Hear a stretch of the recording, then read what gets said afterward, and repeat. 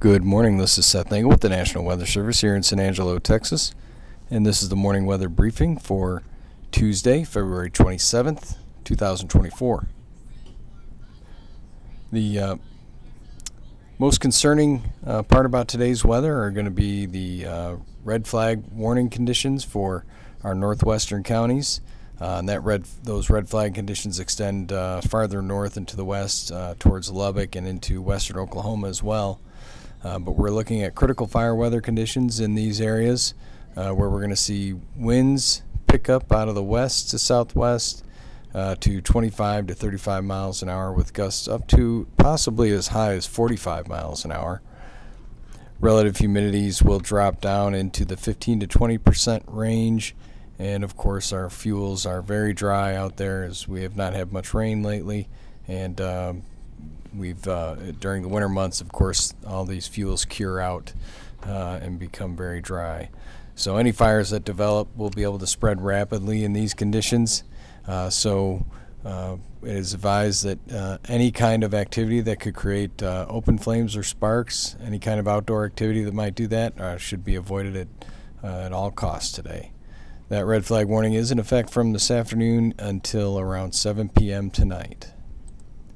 In addition to the red flag warning, we do have windy conditions out there today. We're looking at, as seen in the previous slide, west winds 25 to 35 miles an hour, gusts up to 45 miles an hour possible. So there's a wind advisory out as well.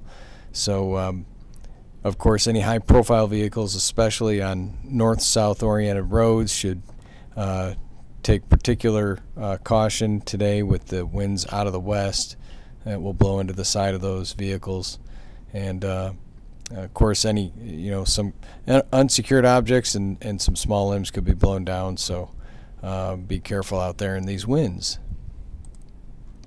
Other than the windy conditions and the red flag warning conditions, we're looking at another very warm day. These temperatures, we're looking at temperatures getting up into the 80s to potentially lower 90s in some areas in our southeastern counties. So mid to upper 80s for the most part, but even some lower 90s possible for our eastern counties. For the extended forecast, tomorrow we're looking at much different conditions.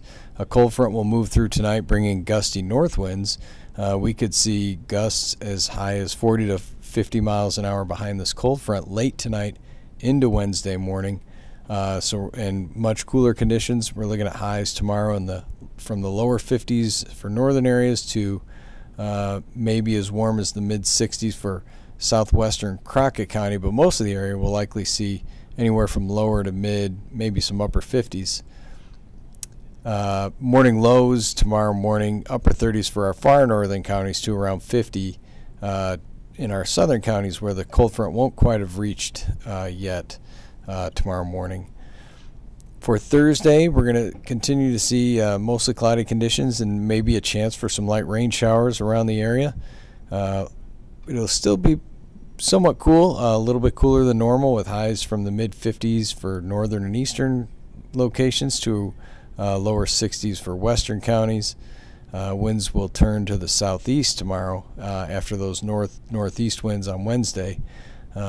They'll turn to the southeast for Thursday, that is, at 5 to 15 miles an hour.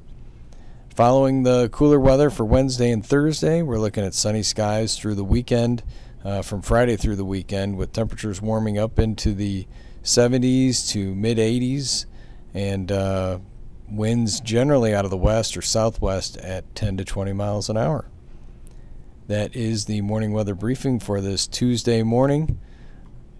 Once again, be very careful out there today with any kind of activity that could cause any open flames or sparks with the red flag warning in effect. Okay, that'll do it for this morning. Please check back tomorrow morning for an updated briefing. Thanks.